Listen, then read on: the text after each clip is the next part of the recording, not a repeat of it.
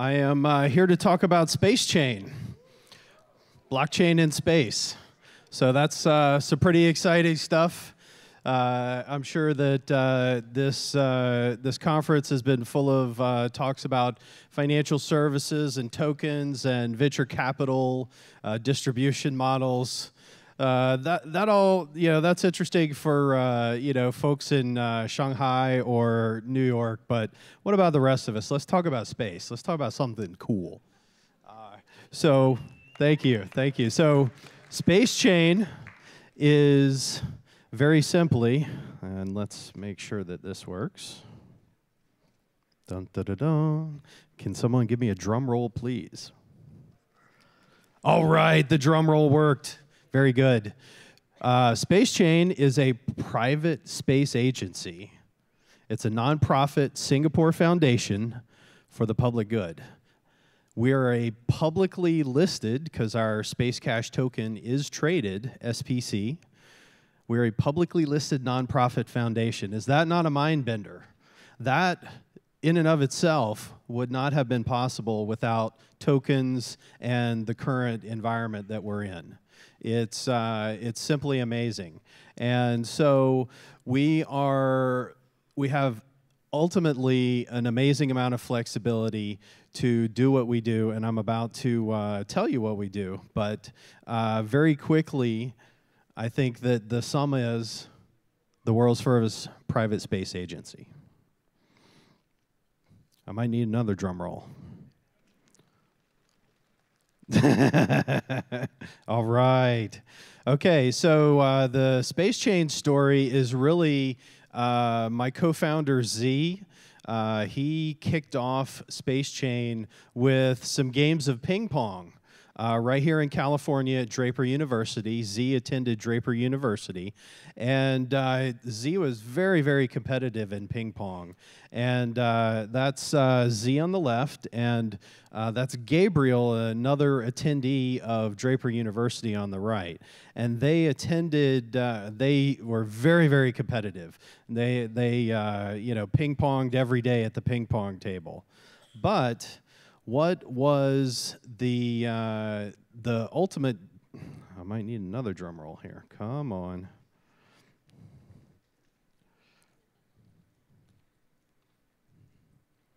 Oh, there we go. Hello, technical. There we go.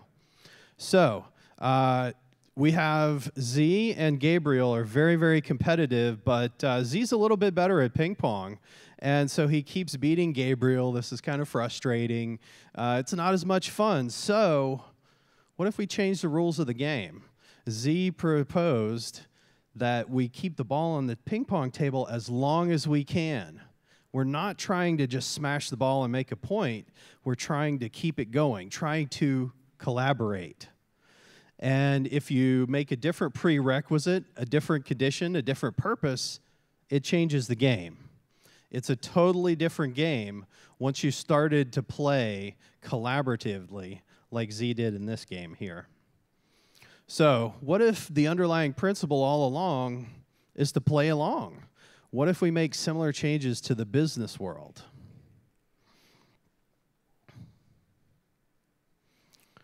OFO. OFO is a company in China that has over 10 million of these yellow bikes. If you go to Beijing, other cities in China, you will see these bikes all over the place. Like the numbers say, 20 countries, 65 million AUM, $3 billion valuation. Now, what is the key to their model? The key to their model, blockchains and trust.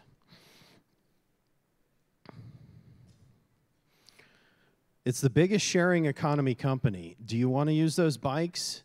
You can use it for free, but you have to pay a $60 deposit to actually use their bikes. And so, point being, if you change the trust model, you change the entire ecosystem. You change and invent new business models. You change the business. So what are the underlying principles? How is trust built? What are the prerequisites, conditions, and purposes necessary for people to collaborate and sort of have the whole greater than the sum of the parts? What changes can be made?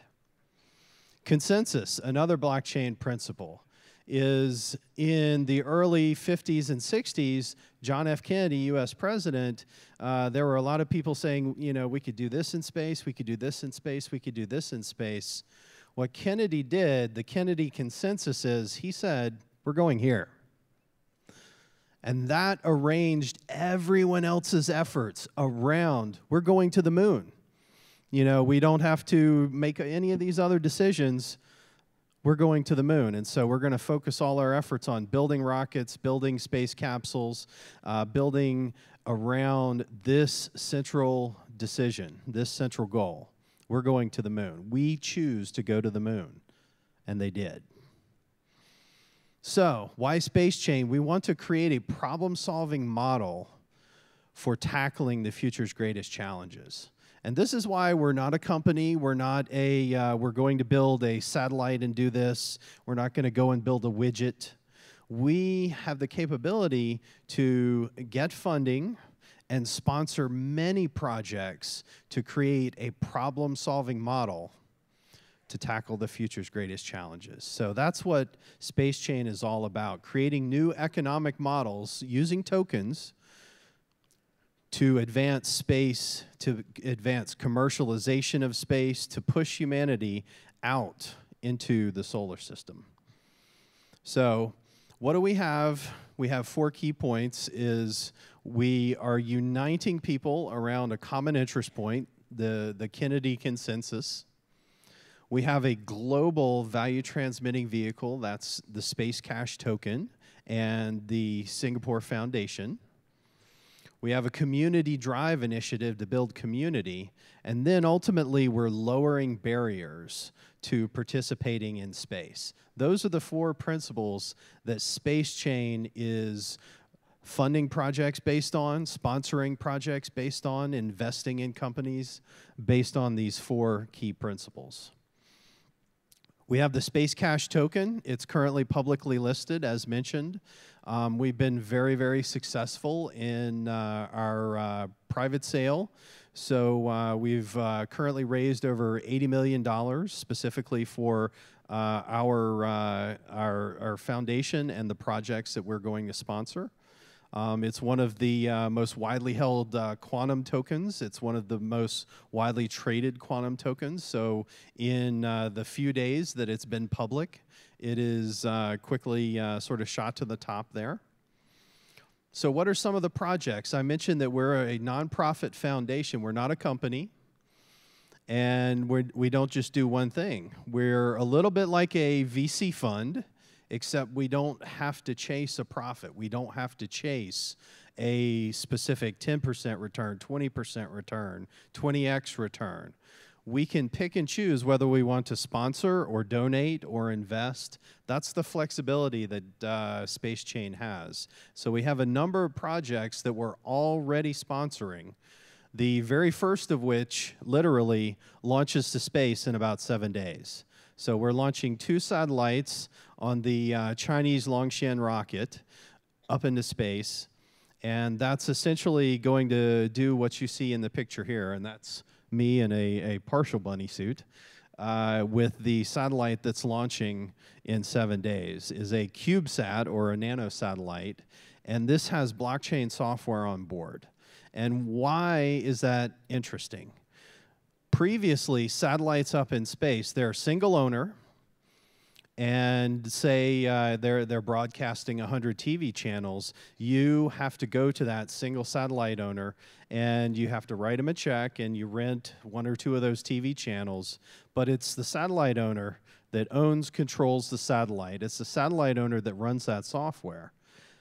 What if you could allow anyone to upload their app onto a satellite, just like you can upload an app onto a smartphone? The satellite becomes an app platform. For the first time, you have multiple tenants, a multi-tenant satellite. And the thing that makes that possible is the blockchain software. Blockchain is incredibly secure software. And we use that to provide what's called an application sandbox. We sandbox one application away from another so that one application, it might be malfunctioning, it might be using way too much resources. That will not impact any other application on the satellite. So blockchain software and cryptography gives us something that the satellite industry as a whole has not done ever before, is make that satellite an app platform where you're actually running the code, your software on the satellite. It's not a bounce up and then bounce down repeater type situation. The satellite itself can hold keys, it can buy things over the blockchain, it can store data, it can process any number of applications, ultimately a data center in space. That's one of several projects that SpaceChain is sponsoring. The second is an operating system that's specifically for spacecraft and satellites. This is fully open source. This is already on GitHub.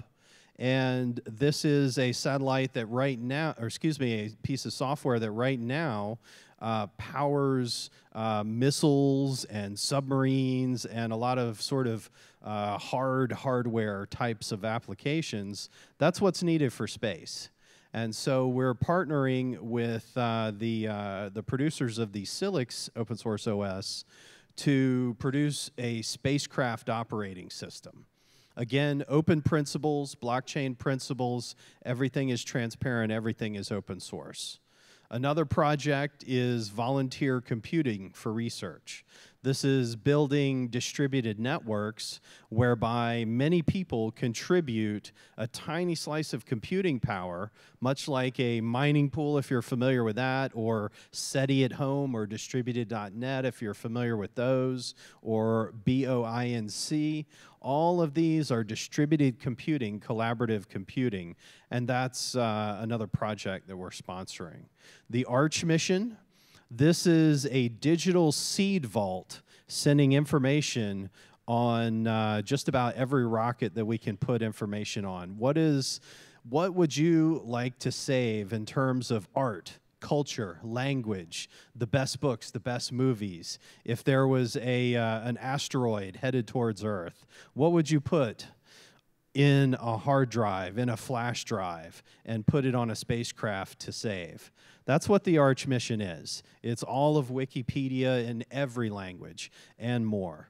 And we've just, Arch mission has just struck a deal with Elon over at SpaceX. The Falcon Heavy launch, which is any week now, a week or 2 weeks away, that's going to include one of the Arch mission databases in it.